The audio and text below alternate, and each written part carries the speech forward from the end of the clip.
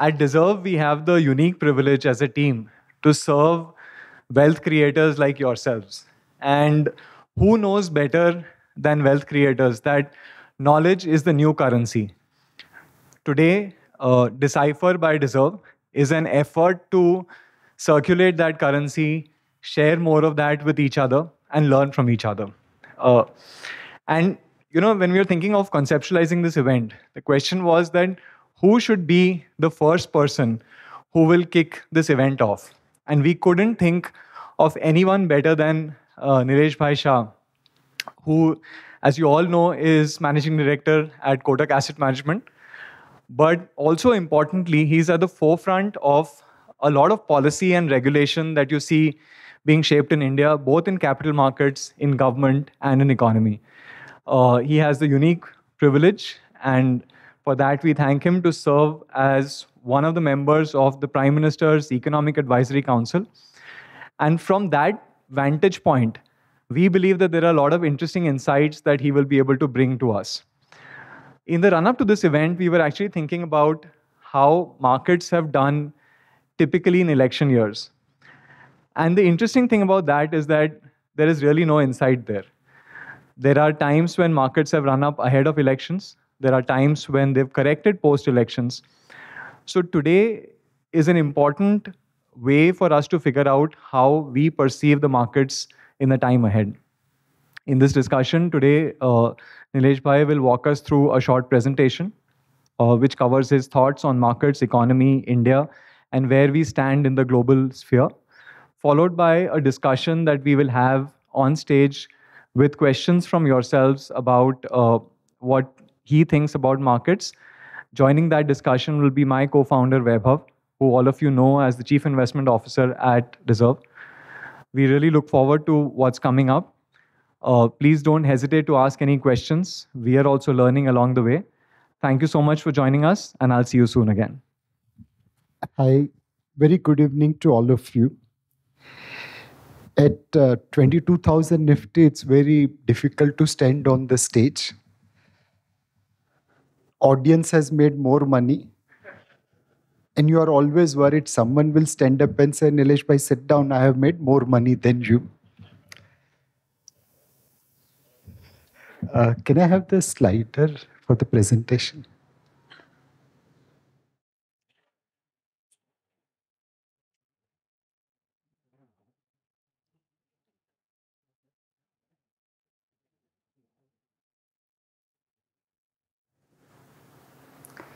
As Sandeep mentioned, we are all students of the market.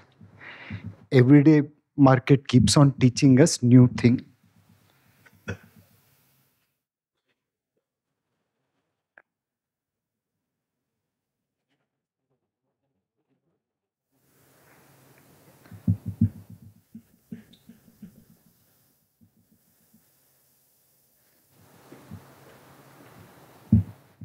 So let me start with a very simple question.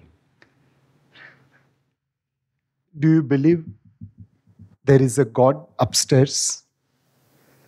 Well, most of us will believe, but sometimes we are ashamed of saying it. Do you believe the God upstairs is an Indian? Let me prove it to you. Yes, it looks like. When you people voted, we were worried about continuity of government. Now we are thinking about ab ki baar 400 par. Fed was thinking of raising interest rates. Now they are also talking about cutting interest rates in a confused manner. Oil based on Israel-Hamas war, production cut by Saudi and Russia, Red Sea disruption should be in triple digit. Bhagwan said tathastu and oil is in double digit. Growth, we were at 6% at the beginning of the year. Now we are talking about 8%. And it is so high that even today when rating agencies are revising their growth projection, they're still not able to let go 6% handle. We are already in March. almost entire year is over, and you are still stuck at 6 and we are at 8% growth. Vote on account, everyone thought it will be freebies and budget speech, election speech. It came as a positive surprise. And good news for all of you, this year monsoon is likely to be normal, not like last time, below normal. Now all these things only God could have done. अपना तो इसमें कोई effort नहीं है. More importantly, God also knows that we are Indian. We can play well in 10 matches and in final. So God is doing Birbal ki kahani with us. When Akbar asked Birbal to make a line bigger without touching it, he drew a line below which was small. Automatically the line above started looking bigger. Now God is doing exactly that thing with us. Our line is looking good, but God is going and spoiling other people's line. For example, Russia went into Ukraine, line hi khatam ho gaya. China is talking about Taiwan, they will also go Russia way. South Africa is trying to commit social stress and suicide. Brazil has communist government. Net, all our peers are scoring self-goals when we are scoring goals. This again is possible by God. But all of you are not convinced. So I'll present my last argument. You have heard Panchtantra ki katha about two billi and a bandar. Two billies get one roti and then bandar eats it. In geopolitics, we were normally the billi. For example, we were buying oil from Iran. Iran is our closest neighbor who can supply oil. Logistics cost was very low. They were selling to us in rupee. They were giving us 6-month credit. 15 years back, they were putting that money in UCO Bank, not today's UCO Bank, 15 years back UCO Bank. And those rupees were utilized to purchase things from us. And you know, when people trade with Indians, what do we do with them? इससे अच्छी रोटी अपने को कहाँ मिलती? And then American monkey came and said, sorry, we are putting sanctions on Iran. We said, sure, please take my roti. We'll go and import oil in dollar without any credit. I'll pay higher price, but I'll honor your sanction. Now we have transited to become Panchtantra ka monkey. This time when US put sanction on Russia, we said, sorry, we'll buy oil wherever it is available and wherever it is convenient to us. We took Russian billi's roti, cheaper oil on credit in rupee also. Then we went to America and said, we want to manufacture fighter jets. Can you give your engine technology? And if not you, I'll go to France.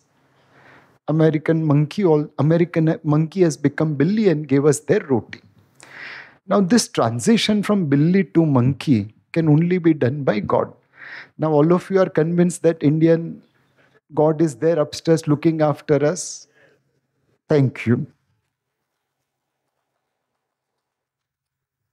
On a serious note, if you look at global economy, Fed has done an amazing job. They have brought down inflation by raising interest rate at sharpest pace. And they have ensured that growth doesn't go into recession. History will be far more kinder to Jeremy Powell, the Fed chairman. But every medicine has a side effect. The good work of Fed also has side effect. What are those side effects? One, American interest burden is rising very, very fast. It is going to cross $1 trillion at today's run rate. Second, in India, especially in tech industry, I'm told people do multiple jobs. But in US, that was not the case. Today, almost 500,000 Americans are doing 2 jobs in order to manage their livelihood. It's higher than 2008 subprime crisis. The mighty America also has an underbelly. I stay with my mother, and I presume it is because of love. And also my mother is not praying to God कि कब मेरा लड़का बड़ा और घर छोड़ के बाहर निकले. But in US, kids normally go out and stay on their own. Today, they are becoming like me and staying with their parents. It's not out of love always. It is also majburi because house prices have become very unaffordable. In whole of India, including states like Bihar, Jharkhand, you won't find this kind of shop where products are not shown, just the pictures are shown. This is from the capital of America, Washington, D.C. Because of shoplifting, they're only putting the pictures. Once you make the payment, they'll go to the strong room and deliver products. And these are not diamonds and jewelries. These are all simple, ordinary products. Now, when you don't display product, there is a downside to your sales. And then, one suggests that you go to an Indian, they know they are very good in jugaad. So this is the Indian jugaad solution. They advise the shopkeeper to increase prices to $951 for everything. Now, if someone tries doing shoplifting, you can shoot them, you can catch them. And a person can buy the product, come to the counter, and you can give the discount and sell it at $1 or $2. This is the kind of situation in mighty US, which is one of the largest economy in the world, where there is an underbelly which is suffering. Where is the real challenge? America has printed too many dollars for its comfort. This red portion is the debt, and that needs to be serviced. And you'll have to really stretch your eyes to find light blue color there at the top. From that excess of income over expenditure, they have to fill this big khadda. How much time it will take? No doubt American parents are telling their kids, beta ye khadda aapko hi bharna hai. Do we care what happens to US debt? Of course not.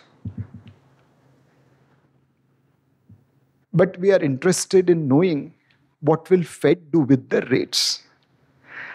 Normally, interest rate goes up like escalator, one step at a time. They come down by elevator with a speed. But unfortunately for everyone, this time the lifts button is in Fed's hand.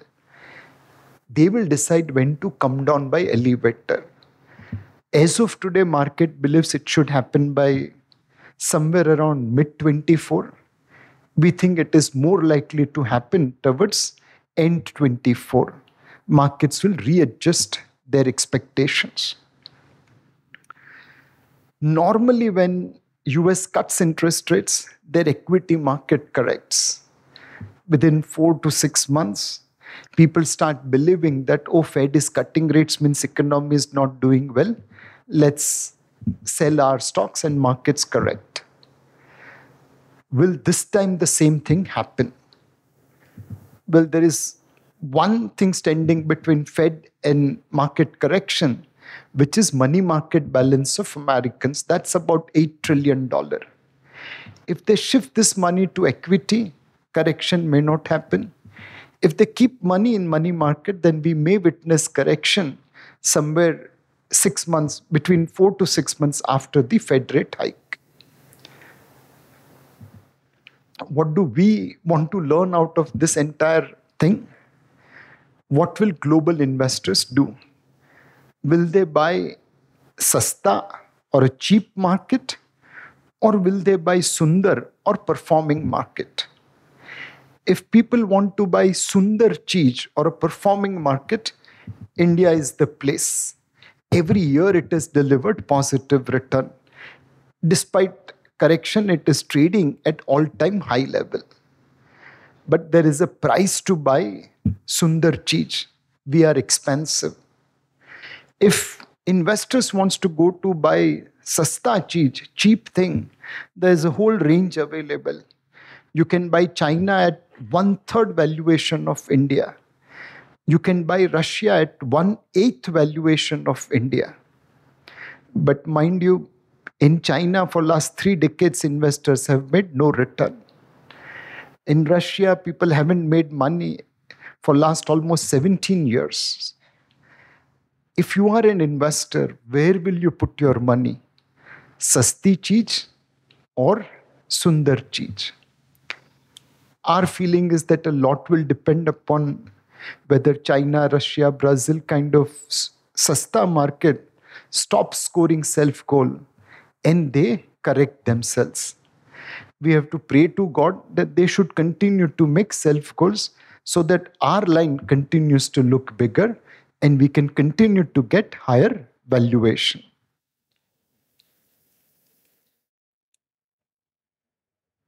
On the local economy side, we are truly oasis in the desert. Is the growth real or is it just media management?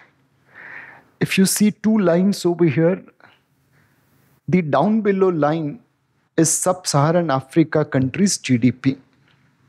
Between 2004 to 2014, our GDP was growing in tandem with sub-Saharan Africa countries. But from 2014 to 24, we have started widening the gap. Undoubtedly, we are growing from 10th largest economy, we have become 5th largest economy. Today, our states are becoming as big as yesterday's India. State from where I come, Maharashtra, our GDP is as high as whole of India's GDP, including Maharashtra, in 2005. It took 17 years for Maharashtra to reach where yesterday India was. And we are not alone. UP, Uttarakhand today are equivalent to 2001 India. Tamil Nadu, Gujarat and Karnataka are equivalent to 2000 India. If all of us continue to work as hard as last 20 years, in next 20 years, this 6 states will create 5 times today's India. UP is already talking about $1 trillion GDP. Maharashtra is talking about $1 trillion GDP. And very soon, Tamil Nadu, Karnataka, Gujarat will also start talking about $1 trillion GDP. And Gujarat may have a head start because of wedding in Jamnagar. And that was in lighter vein. Don't hold me to it. On an incremental basis, we were contributing to 2.5% of global GDP. So we were like a coach to the global growth train. If China, America, European Union moves, we'll also move. Now we have become almost high single-digit contributor to global growth. Along with China and America, we have become the engine of the global growth train. Now, rest of the countries, analysts will write, oh, if India grows, the world will grow. Why is this fast growth coming? A couple of things. Pre-90s, our talent used to migrate abroad for better opportunities. Satya Nadella went abroad, so he is running Microsoft. But if the same Satya would have stayed in India, maybe he would have created a mini Microsoft in India. Today, talent is staying back.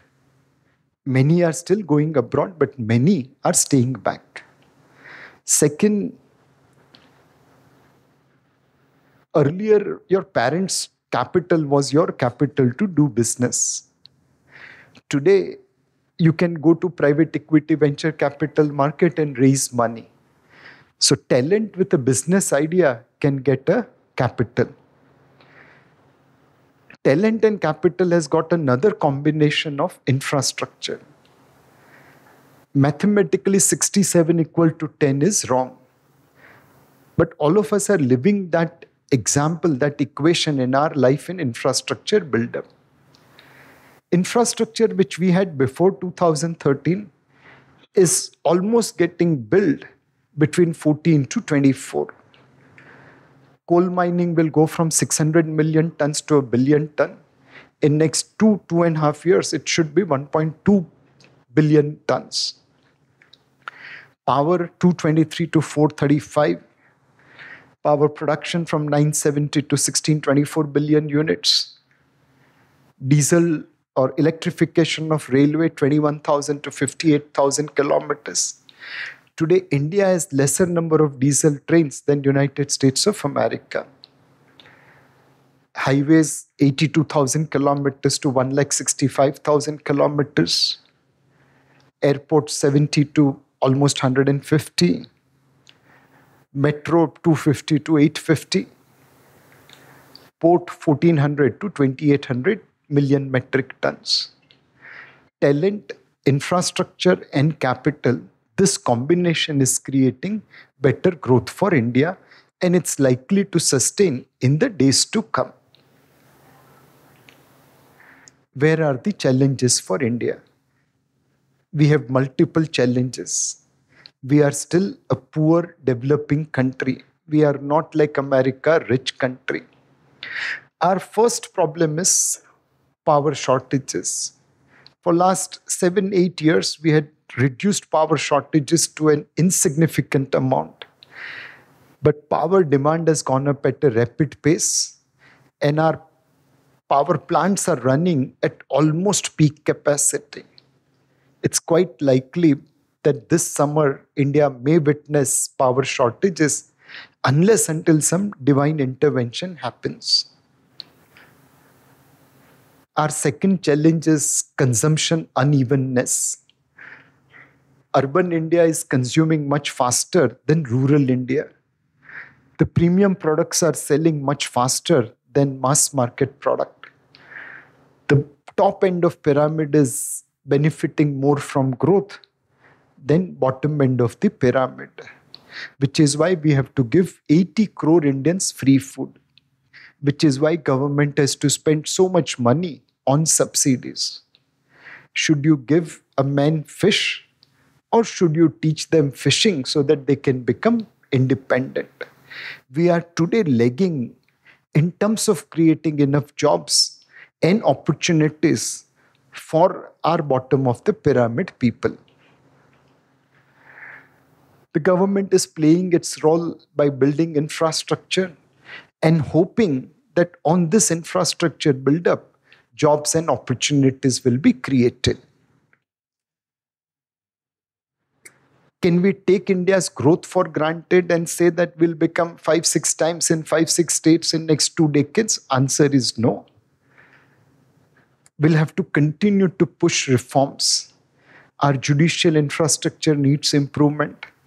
Our bureaucracy has to align with time. There are so many things which still have to accomplish. On geopolitical stage, we have to remain Panchtantra's monkey and not become Panchtantra's billi. Our election should be fought on work done rather than freebies.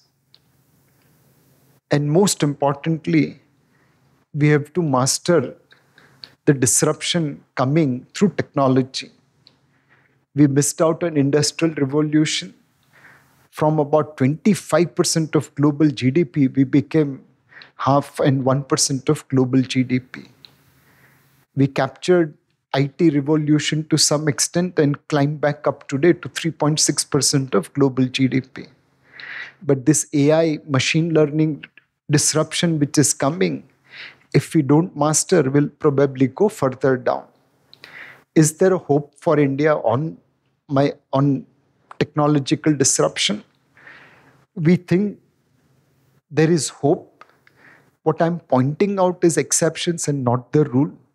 But there are some candles which is trying to dispel darkness. We have invested in an explosive company in Nagpur. Today they make explosives which only have light and no sound. You can use explosives in eco-sensitive places. They are making such good quality explosives that it is getting exported to Sweden, home country of Dr. Alfred Nobel, who invented explosives. In Bangalore, we have invested in an auto component company, engineering company. They recently got a contract from Toyota for making engine spare part. They are the first company in the entire world which supply various components to Toyota who is given that honor. Till today, Toyota made all engine spare parts in their company, in their factory. Now they have found a Bangalore-based engineering company worth to give that outsourcing. There's another company whose IPO has recently come, so it's not a large company. They supply metal parts to Mitsubishi. Mitsubishi wanted to make next generation turbine, and they wanted particular fineness in a metal part. Out of their 1,000 vendor, only one company delivered that desired fineness, which is this company. No other company has yet delivered that fineness. Finally, there's a CNC machine maker from Rajkot which recently came out with an IPO. The owner, promoter, manager is not even an engineer. And he makes CNC machine which Apple finds acceptable quality to manufacture iPhone. Their Hosur factory has CNC machines from this company. And they buy not only because quality is good, but they are 40% cheaper than Chinese competitors. These are all the exceptions which gives us confidence that India will ride technology wave. It will not get disrupted. In fact, it will create disruption for others. Now, converting this into market. Well, the market cap to GDP ratio is a red signal. It is nearly at all-time high. In the past, our historical average is about 80%, and we are trading 50% higher. Is it unusual? Is it a red signal? Well, not necessarily, because our profit growth is also running at a higher level. Average large caps are trading at about 12% premium to historical average, mid cap at about 14%, and small cap at about 39%. Undoubtedly, small caps are trading relatively at a higher valuation than historical averages. As I mentioned, our market cap to GDP ratio is at all-time high level because even our profit to GDP ratio is nearly at all-time high level. In 2008, we were in 6.5% band, but that was an exceptional year. Otherwise, about 5% profit to GDP ratio is a good enough number. So earnings are good, hence valuations are higher. We believe Nifty will touch about 1150 rounded off for FY25 next year. And Nifty 500 will be about 900 rupee. Our markets in large and mid are fairly priced. Small caps are a little bit expensive. Now the real question is, Nilesh bhai, ये सब ज्ञान छोड़ो, ये बोलो कल market ऊपर जाएगा या नीचे आएगा, पैसा लगाए या नहीं लगाए. Right, Sandeep bhai, that is what you want to hear. So this dilemma is faced daily by me and by so many others. And I have found one perfect solution for it. I used it in college days. She loves me not, and I picked a perfect wife for me. She has tolerated me for 25 years, so this solution works. Don't ask my wife about it. Let me give you some examples. Whenever large cap is about 80% plus of total market cap, then small and mid caps deliver better return. It happened in 2003, it happened in 2009.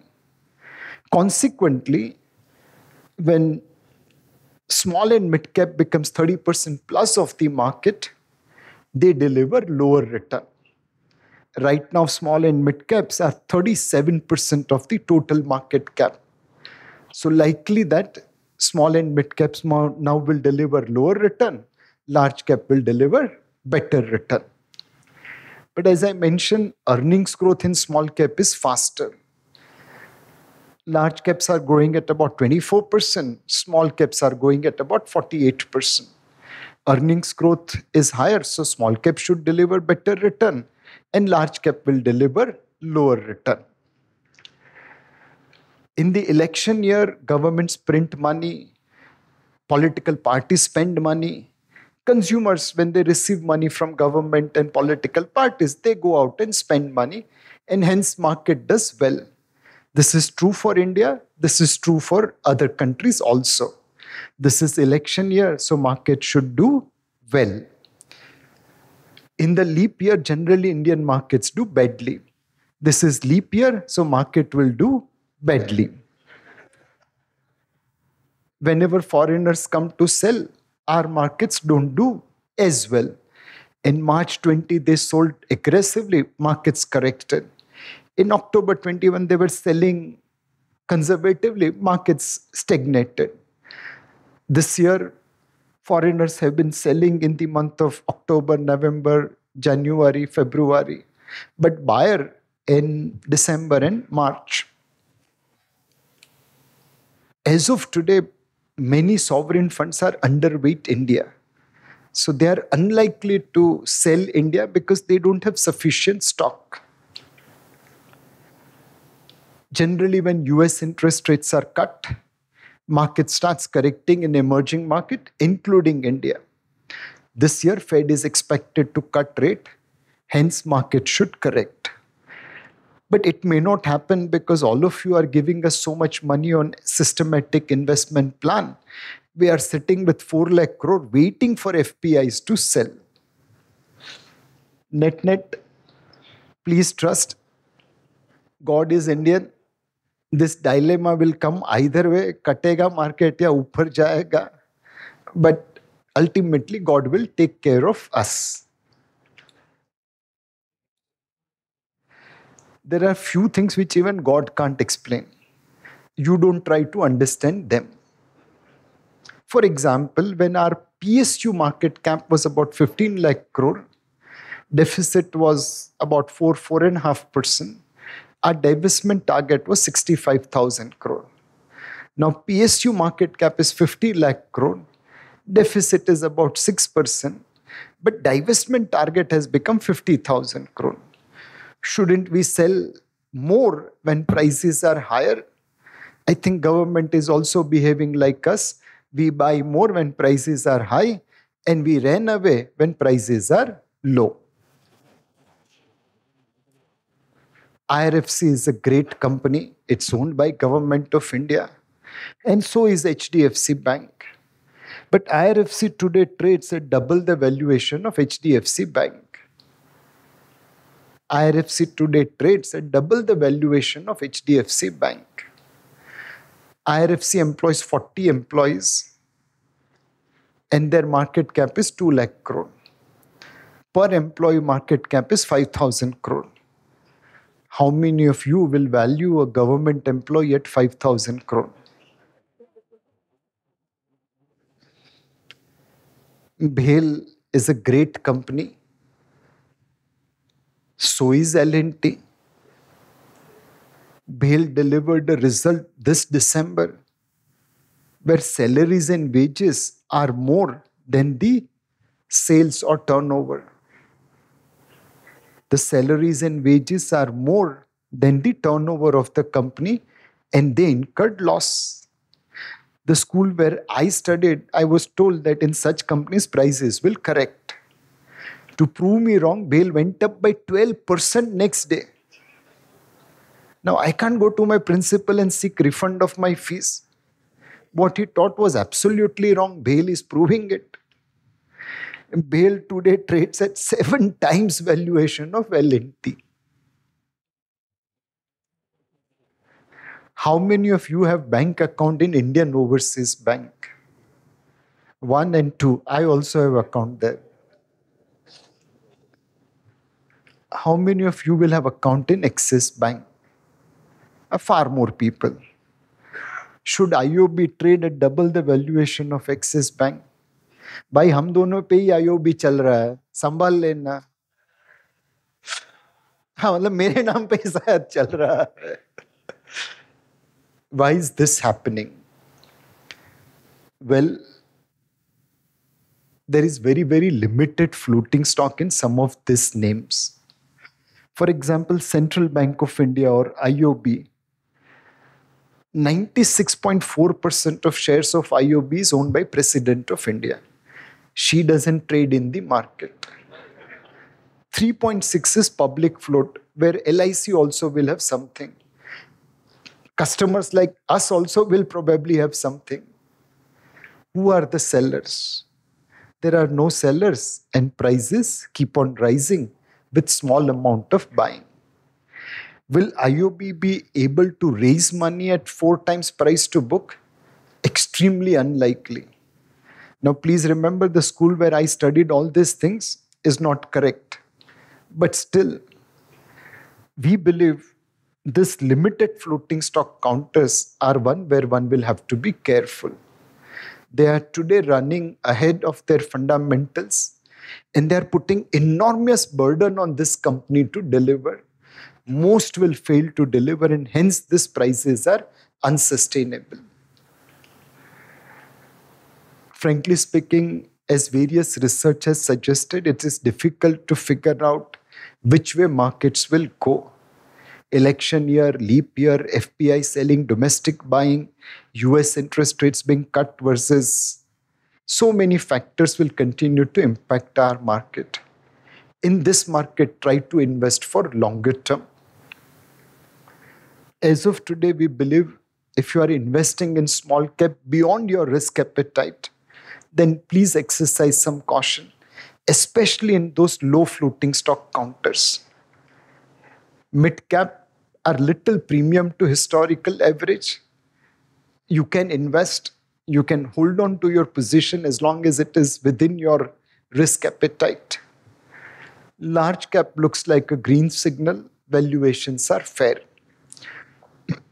Overall, this is the market where you will invest according to your risk appetite and investment goal. You won't leverage into the market. It's not recommended to become extreme overweight into the market at this valuation. On the fixed income, ultimately US will cut interest rates. Their GDP is 7 times higher than India. Their credit card debt is 40 times higher than India. The student loan is 90 times higher than India. हमारे यहाँ पे हम housing loan लेते हैं, जल्दी चुका देते हैं. वहाँ पे student loan parent will have to hand it over to the kids, बेटा हमारी स्टूडेंट लोन भर देना. There is also debt FPI flows coming to Indian market. Day before yesterday, Citibank CEO made an observation that she expects about $40-50 billion to come to Indian debt market. This is time to go and buy longest possible maturity, 30 years, 40 years, 50 years. We are unlikely to see this big figure interest rates in the medium term. Gold is shining. It's hitting all-time high. This is because central banks of the world has become as wiser as Indian housewives. We used to buy 700, 800 tons of gold. Now central banks of the world for last 2 years have bought 1,000 tons of gold. There's a competition between China's central bank governor and our housewives who will buy more. In that competition, obviously, gold prices will remain higher. Gold prices also get supported when US interest rates come down. We expect US interest rates to come down at the end of this year. That also should support gold prices. If you buy gold, please remember there is 18% tax incidence in India. What is worth $100 in Dubai, Singapore is worth 118 in India. This encourages gold smuggling. At some point of time, government is likely to cut gold import duty to discourage gold smuggling. And at that point of time, rupee gold prices can come down to that extent. But subject to that, gold should be part of your portfolio. Finally, if I have to summarize, growth will slow down globally. Central banks around the world will start cutting interest rates to support growth. In fixed income, longest maturity should outperform as it gives coupon income plus capital appreciation due to falling interest rates. Gold will continue to sign subject to that 18% tax incidence. Large caps offer better risk return trade off compared to small and mid cap. Domestic focus sectors should do better than global focus sector as global growth is slowing down. IT and chemical are two underperforming sectors. Maybe you will get an opportunity to enter there in this year. Things which you should avoid: SME IPOs and stocks, low floating step counters. There might be short-term pain there that prices will rise and you will feel I have missed an opportunity.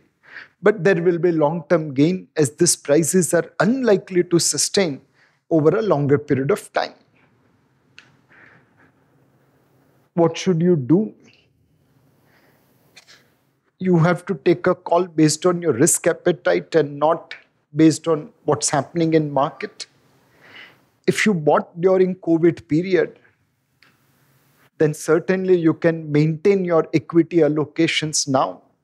You know what is risk, you can manage the risk well. Incremental money you can put towards large and mid-cap counters. And most importantly, you can keep Dezerv as your mutual fund distributor as their advice is coming rightly.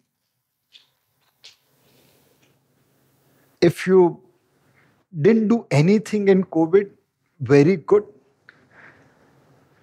You are average risk taker. Please take some profit now. This market is good enough for you to book profit on overweight positions. Incremental money you can put into large caps. And next time when Sandeep and Vaibhav and others call, please take their phone call. If you had sold during COVID and converted notional loss into real loss, this is time to book large profit. If you have sold at 8,000 and 9,000 Nifty, better sell at 22,000 also. Incremental money, please put via systematic investment plan or systematic transfer plan. And more importantly, shift to Dezerv. Sandeep bhai, sambhal lena. What will be the best way to invest? This is all in lighter vein. What is the best way to invest? I think the best way to invest is this Patek Philippe advertising. They say you never actually own Patek Philippe. You merely pass it on to next generation. India has its challenges, but compared to others, we are in a much more comfortable position. Will we become developed nation by 2047? Higher probability. You can never say anything with certainty, but higher probability. This is what we should be passing on to our next generation. As India becomes multiple times today's size, its market cap will also follow. And hence, it is time to remain invested for the next generation. Ups and downs honge, market upar jayega, niche aayega. But eventually, investing in good quality companies for longer term will create as much return as they have created in the past. Thank you. We're just setting up the stage. Nilesh bhai, while we are bringing this up, uh, and this is a closed door, nobody is recording it. I wanted to ask you, how is it to actually advise the government? What has been your experience? Does the advice get taken?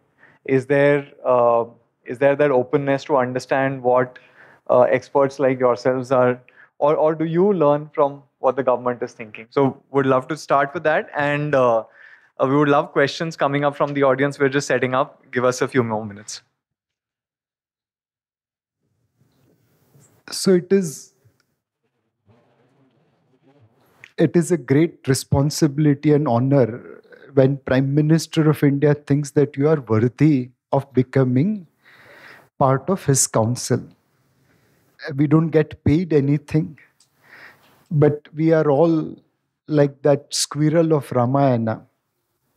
So when Ram Bhagwan was building Setu to go to Lanka, there were big monkeys, big, bhalus and everyone. But there were small squirrels also which were taking pebbles and trying to build. And then the Vanars complained to Ram Bhagwan that the squirrels are coming in our way and they may die. And apparently Ram Bhagwan said that, look, everyone is contributing according to their capability. And he put his hand on squirrels, and that's why they have 5 stripes. So Mr. Modi is trying to build a Ram Setu. He has many able-bodied people to support. We are small squirrels. We are contributing to our capability. Many people may have impression that it's difficult to criticize Prime Minister. We have been giving both positive and negative feedback, and for 2 terms I have continued in my job. So it's an absolute honor to share market feedback. If we are persistent, if we give right data, then many of our proposals does get accommodated. We also learn from them a lot, and it's a great experience working with the government. You realize their side, how much burden they are taking, how much effort they are putting in. Undoubtedly, a government minister or a government employee carries far higher load than a private sector employee, and many of them are rewarded far less than a private sector employee. Nilesh, please join us on stage. Vaibhav, would love to have you on the stage as well. We are open for questions. Please don't hesitate to put your hand up, and we'll have the mic come across to you. Nilesh, while we are getting the questions up, I think one big debate, and in our lifetime, we're seeing it in a big way. A lot of clients have a large amount of direct equity exposure today, more than what we have seen at least in the last 7-8 years. The second is a lot of exposure is happening to direct equity PMSs, alternative investment funds. How would you think about that balance versus mutual funds? And Vaibhav, I'll put that same question to you also shortly. So if you know about a company and invest, it's a perfect thing. But if you are following a tip and investing, by and large, you are going to get disappointed when this kind of bull run comes to an end. Between AIF, PMS, mutual fund, on the same portfolio, mutual fund will always do better than AIF and PMS because of deferment of tax. Now, AIF and PMS, in order to justify their existence, either have to give you bragging rights कि mutual fund तो मेरा driver invest करता है but मैं तो PMS में invest करता हूं, or they have to take higher risk to generate higher return. So pick up those AIF and PMSs which are giving you unique solution, which is meeting your unique requirement. But if you are going to go for bragging rights, then don't expect much return.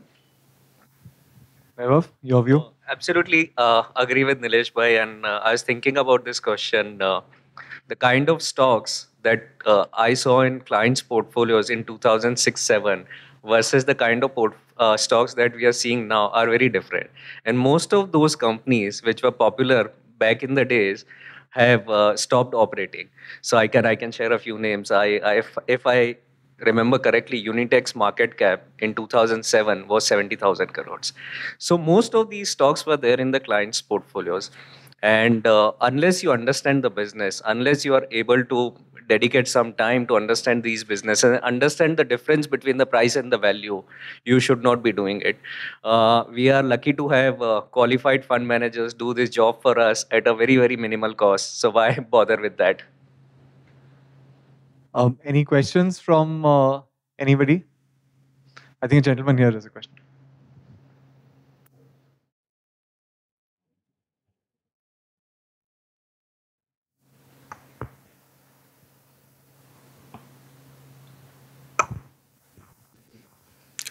Good evening, Nilesh sir. It was a wonderful insight, and you explained this complex topic in a very humorous manner. So kudos to your speech, sir. I was very, very impressed. So my name is Adarsh, sir. I head the South region for Nexus Malls, which went REIT recently. And sir, obviously now we know that the next government most likely is going to be BJP, and for the next 2 terms is going to be, and the next decade belongs to India, is what everyone says. So now, if you really want that growth to happen in the next 10 years, now what are the financial reforms that you think should be there to really propel that growth? And when we also talk about 2047, that will reach a 30 trillion economy, that entails a growth of 9.7%. Okay. So what are those challenges and what steps is it? I mean, is it just a wish list in this government? Or is there a roadmap at least that how will they look at achieving this? Because if we do that, I think we'll be in the number 2 or number 1 economy around that time. I don't know how much US and China grows. So that's my. So, Adarsh, by whatever this government does, they are putting a target so that people start walking towards it. Till today, no one had told us that India can be $5 trillion economy. It was unfortunate that so many people were praying that India should not achieve that target. भाई उसके तो कोई बाल बच्चे नहीं है, हमारे हैं. He is working for our bal bacha and we are working against our bal bacha. Same way he is saying we should become a developed nation because now we are already on our way to become third largest economy. Now we have to improve our per capita GDP. We are third largest economy but with only $2,650 per capita GDP. We are a very, very, very poor country, which is why target that in 2047 we should become a developed nation with 10, 12, $15,000 per capita GDP. Now, what financial reforms we need? One, to create growth, you have to make investment. And to fund investment, you need savings. It could be your saving, my savings, or foreign savings. In India, savings is not an issue. All of us are savers by nature. But when it comes to investments, we are not as good. 18 crore Indians have gone and traded in crypto. Now, Bitcoin is at all-time high price, but how many of that 18 crore people are left with Bitcoin? 10 crore people play games to make money. Majority of them will lose. Crores of people trade in futures and options to destroy their future because 89% people don't make money. 2 crore Indians have invested in Ponzi schemes like Punjab Agrotech Corporation and City Limousine and Rose Valley and Sarada. All those monies are gone. Is education an answer? Answer is no. India's most literate state, Kerala, spends annually on lottery more than what they have cumulatively invested in equity mutual fund. If you start making money in lottery, government will shut down lottery business. In mutual funds, people have made 10, 12, 15, 20% return compounded for 20, 25 years. And yet India's most literate population spends more money in lottery than they have cumulatively invested. And that prerogative was not only of Kerala. अपने भी इतने ही guilty है. In last 3 years, all of us have put 9 lakh crore in currency notes. And how much mutual funds have got? Only 4 lakh crore. I don't know how to convince people कि भाई currency notes तो depreciating asset है. And mutual fund is appreciating assets with some volatility. Why will you put 9 lakh crore in currency notes and only 4 lakh crore in mutual funds? We need to make Indians better savers, to better investors.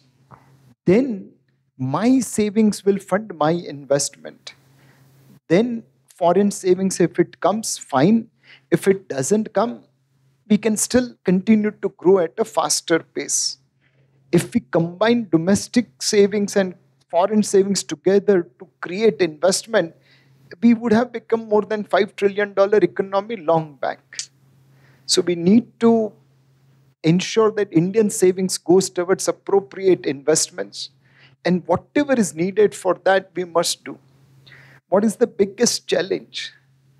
In insurance, there are 22 lakh distributors. In mutual funds, we are 250,000. Oh, that's a big gap. People prefer putting in cash rather than listening to Vaibhav or Sandeep and invest in mutual fund.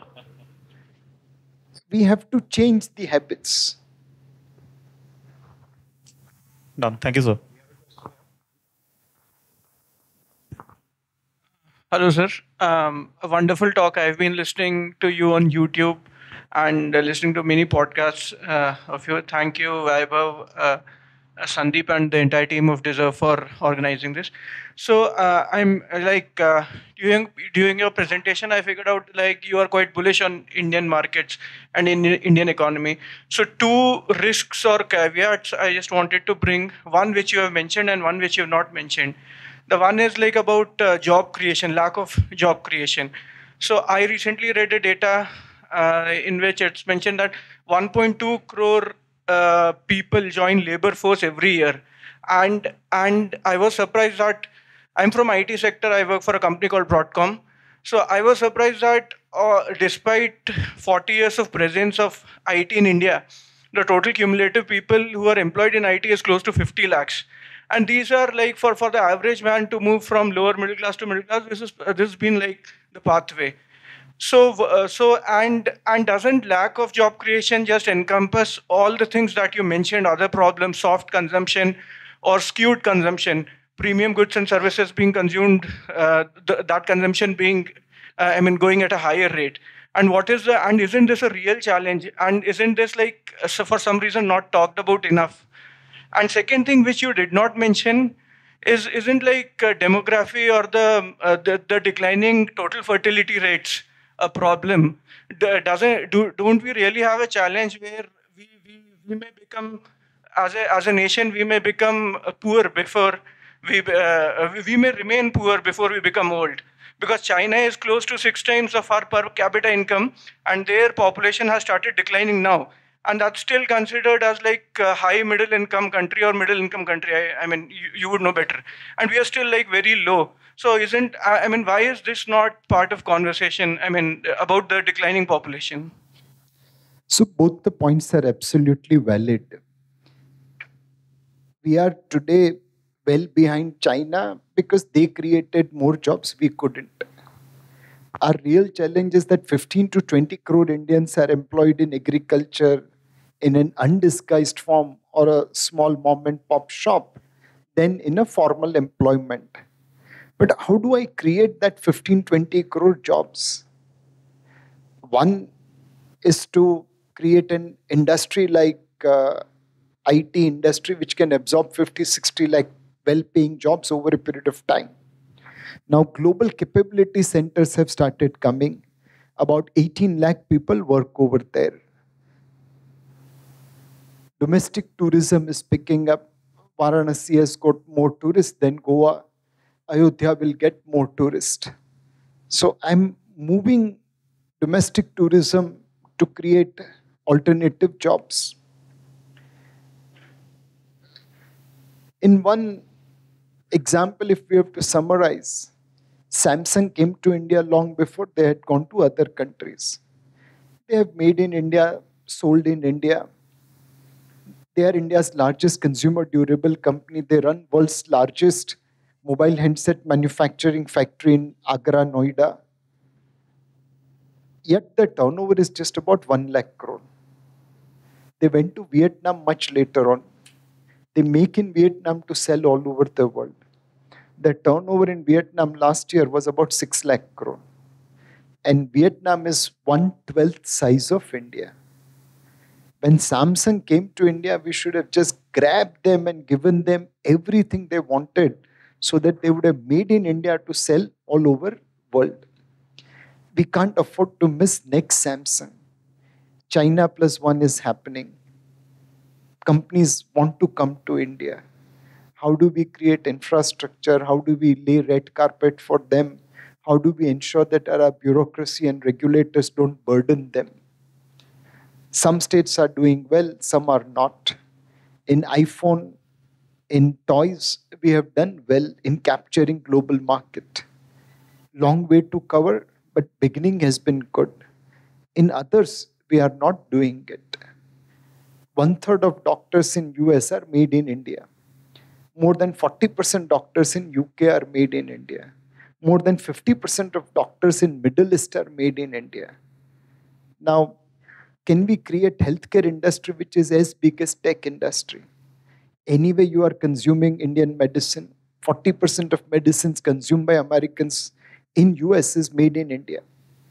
You get treated by Indian doctors. Can we bring medical tourism to India where world is aging and they need cheaper treatment? In cancer, there is the latest technology called CAR T cell technology. India, it was launched in 3 months after it was launched in US. Their success rate and our success rate is similar, albeit it's on a very, very, very small population.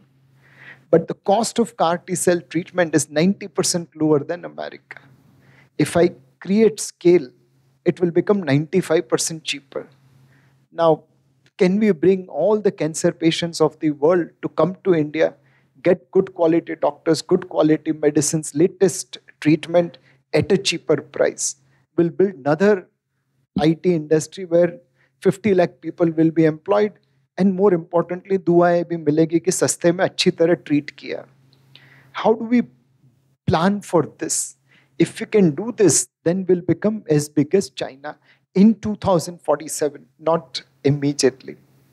Same way about fertility rate. We are still above replacement rate, unlike China, Japan, which are well below replacement rate. So there is a window from here till 2047, 2050 or 2040, depending upon how population shapes up, where we could become rich before we become old. And that is the race against the time. If we don't capture opportunities like today, then we'll become old and not rich. But if we maintain that pace and capture all these opportunities, tourism, global capability center, healthcare industry, if we can push our companies to become supplier all over the world, then there is a roadmap to become developed India by 2047. Nilesh bhai, while you were talking, I was thinking about there are a lot of these themes that we can play, right? And Vaibhav, I know you have a strong view on playing via themes or thematic funds versus letting fund managers play that. So, Vaibhav, why don't you take that question? And we are again open for questions. I think it's basic human nature to like stories. Nilesh Bhai also used a lot of stories in his presentations, and we like all these stories. And most of the thematic investing is built around a strong narrative. In my experience of last 21 years, I've seen many stories playing out. It started with power generating companies, then moved on to shipping companies, then pharmaceutical companies, then tech companies to NBFCs and so on. The unfortunate part of that is most of these themes find consensus towards the peak performance cycle. And that's why when investors invest money in these themes, they end up losing disproportionate amount of money. I remember this first speech that I heard from a fund manager was from Samir Arora in 2001, where he had launched a tech fund, and NAV of that tech fund went down by 80%, and investors were hammering him. And his reaction was, you gave money to me to invest in tech stocks. I could not have invested in anything else. And that's the biggest challenge for the fund manager also. Because when you're giving money to them to invest in a specific theme, they can't operate outside that theme. So, which creates a further constraint for them. I believe that we should let the fund manager decide which theme they want to be overweight on and give them enough flexibility to move away from that theme if that is not working out. Yeah, we have a question here. Hi, my name is Amit. Hello, Nilesh Shah. I was just hearing that you have been suggesting that we should rely more on mutual funds and all the stuffs. But when I see the data, if you see, okay, I'm not a seasoned investor, but when I see MFs, I understand that they have got a huge army of probably one of the best IEMs, grads, and all those stuffs, and their performance should be at par. But then when I see their performances, especially let's say take an example, a huge money parked in, let's say in Paytm or in Nika, because you also suggested that we should closely monitor all those things. So what the hell they were doing before investing? That is first question. Second question is, we are also hearing that probably the next big disclosure that can shake the whole stock market may come up from MFs. So how do exactly as an investor, how do I get confidence in MFs when they are investing in those stocks which even analysts sitting at my office can tell that stay away from all those things, and they are parking like Paytm has got 2,000 crores plus of MS money is invested in that. These kind of investments are happening. Amit bhai, have you heard about Warren Buffett? You think he is good? Huh. Yeah. He lost money in Paytm. Now, as per your definition, Warren Buffett is duffer, idiot. But you yourself said just now that no, Warren Buffett is God. So even God can make a mistake. You have to look at my overall performance. If I'm playing cricket, I will get out on zero also and I'll score a century also. But as long as I'm averaging 50 runs, that's good enough. 2 out of 44 mutual funds have invested in Paytm. 42 others, including Kotak Mutual Fund, didn't invest. Ever. But there is a WhatsApp university of people who are circulating as if every mutual fund is an investor in Paytm. No one blames Warren Buffett कि क्या गधा है इतना loss किया. But 42 of us are carrying burden of 2 of us. You'll have to build your confidence by asking questions. Then you will get the answers. Today, Amit bhai, there are so many people who will misguide you. There are deep fake videos of us which are circulating. There are 7 Telegram channels of mine which will advise you what to buy tomorrow so that it will double your money. Obviously, you will never know who I am. They have my photos, they have everything. We are living in a world where there is too much of noise and which takes away or which creates distraction. In any fund, if you want to invest, either you need people like Vaibhav, Sandeep, who can tell you this is right, this is wrong. There will be periods, like right now as we speak, my funds are underperforming benchmark index. You can legitimately ask Nilesh bhai, gyan kam do, kaam jada karo. But Amit bhai, I haven't invested in stocks which I talked about. It's far better to underperform for a while, then chase the momentum and create pain at a later date. In our life, we have gone through this cycle many a times. So either you take help of a good advisor, or you look at the portfolio and see, are these people following a process? If I come here and talk about value, and I have all Tibrewala shares in my portfolio, you should be worried about me. You should not put a single naya paisa in my fund, irrespective of what performance I have generated. So you will build your confidence over a period of time by asking questions, by tasting, and then gaining the confidence. The gentleman there has a question.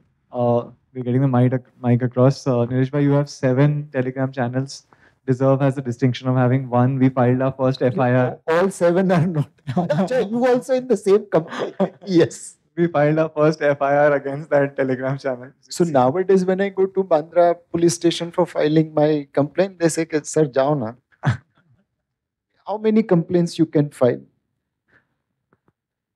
Nilesh sir, hi. This is Arvind here. Thanks for the wonderful presentation. Really enjoyed it. My question is one of the things that you probably referred to a little bit, but not so much in detail. I would love to get your view on it. Is this whole, let's say, the big inequality that we see between what you call as the premium segment and the lower end, right? So everything is about a 7-8% in India. If you look at broadband penetration, if you look at stock market penetration, cars in India, income tax filers, they're all the people who are the 7-8%. All of us are sitting here, right? And the middle India and the lower India, we know, is struggling, and the consumption is slowed down. You called upon it. Manrega allocation is at an all-time high, and 80 crore families are getting free food. All of that is what you mentioned. So is there a concrete plan that the government is looking for to say, how do we bridge this? Because to the point somebody else asked, when we become aged before we become rich, and coupled with this inequality, there's a larger risk that we run into social, unrest and all of that. Is it something that the government is actively looking at? So undoubtedly in democracy, you have to win votes. And every government has no option but to look at the people. Now, there is a reference of Charlie Munger on Koreans. Why are Koreans outperforming us? And he says those guys are working 84 hours a week. Their kids, when they return from school, spends 4 hours in learning maths and science. No wonder they are outperforming. यहाँ पे Narayan Murthy speaks about 70 hours of work. After working 70 hours in his whole lifetime. And people who haven't done anything in their life is criticizing Narayan Murthy. Boss, अपनी औकात तो देख. कहाँ राजा भोज, कहाँ गांगो तेली. I mean, how can you even speak against Narayan Murthy? Where is your aukat? But, we have to live with it. One generation of Indians will have to work really hard like Koreans. Then we can come out. Today in this audience, so many people would have worked maybe 84 hours a week, and that's why they are sitting on this table. Some might be lucky, their fathers would have worked 84 hours. Or father-in-law. See, all those clappings, no. But Arvind Bhai will have to work hard. There's no option.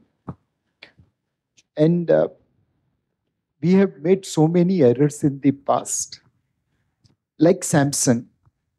हुक्म का इक्का हाथ में था, पपलू समझ के फेंक दिया. That would have created probably 30-40 lakh jobs. We have made so many errors in that. The first steel mill in Asia was built in India. The first railway was set up in India. If I remember correctly, in 1853, when Mumbai Thana Railway came, it was a steam engine and it covered Mumbai Thane distance in 45 minutes. Vaibhav bhai, Sandeep bhai, abhi Mumbai Thana 1 घंटा 15 minute लगता है. The world has moved forward, we have gone backward. Now, okay, there were not that many stations, but still. So we missed opportunities, and which is why we are here. And there's no option but to work hard to reduce inequality. In the 65, 70 years of our independence, we were trying to divide the cake equally among people. In the process, good guys went abroad. Everyone got a small piece. Now we are expanding the pie of the cake. And everyone will get uneven share, but the last person also will get a better cake, bigger cake. Today, food is almost given. We have eliminated hunger-related poverty. Now, India is such a large country, you can find exception. But frankly speaking, try finding extreme poverty. It has come down dramatically. Now we have to create jobs, well-paying jobs. We have to create another IT industry. We have to create another generic pharma industry.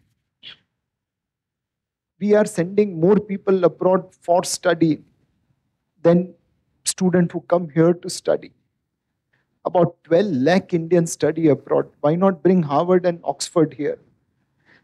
1.5 crore Indians travel abroad.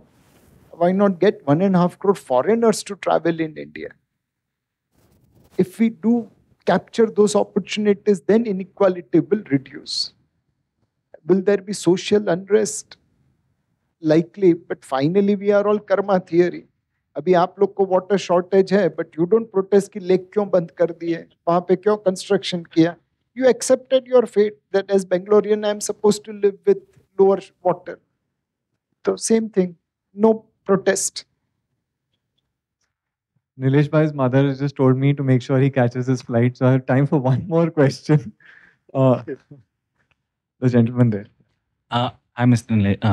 I have a question in terms of our Indian economy moving in the right direction, and there's a lot of untapping taking place with the government of India excelling in many areas, right? But I still see the manufacturing sector, there's still a lot of untapping to take place, right? We saw a lot of German-made cars getting engine manufacturing components from India coming out. Do you see more opportunities coming out where manufacturing hubs can become more in India as against China? And where do you think you are able to influence the government of India to ease policies so that the time to start a full manufacturing ecosystem can be shortened and people can start getting benefits on that on a longer term basis? So very good question. And I first mentioned, I'm not the monkey who is carrying boulders. I'm the squirrel who is carrying pebbles. There are much more capable people building policies. I'm only putting small pebbles. Where are we lacking in manufacturing? Multiple things, but two main things. One, power cost, other, logistics cost. Power costs are high because agriculture power is free, and theft and dacoity loss is also very high, which is loaded into industrial power. Logistics costs are high because passenger fares are not revised for last 2 decades. The last railway minister who dared to revise passenger fares, uska naukri chala gaya. His own party sacked him as a railway minister for revising passenger fares. So entire subsidy is loaded into commercial freight. Between commercial freight and industrial power, we are uncompetitive by 8% or 10%. On top of it, infrastructure constraints, bureaucracy, regulator. No wonder we are not a big force in manufacturing. But there are exceptions where our entrepreneurs have made an impact. Two-wheelers. You go to most parts of the world, you will find an Indian made two-wheelers. Small cars, we are not as dominant as two-wheelers, but I think we will become as dominant in small cars. Now, can I take this expertise into other territories? For example, in garments, Bangladesh exports 3 times more garments than us. Where did we go wrong? One, we gave up quota saying that we are now developed country. We are a poor country, we should have get more quota. But we surrendered that for some reason. Second, we didn't allow women to work in 3 shifts. In Bangladesh, people work 12-hour shifts twice. We work 8 hours. We are uncompetitive in garment. That brings down to my thing. We have to work 84 hours in order to become garment exporter. Now, if we start exporting garments like Bangladesh, that's 3 times more employment than what we have today. Automatically, jobs will be created, manufacturing hub will be created.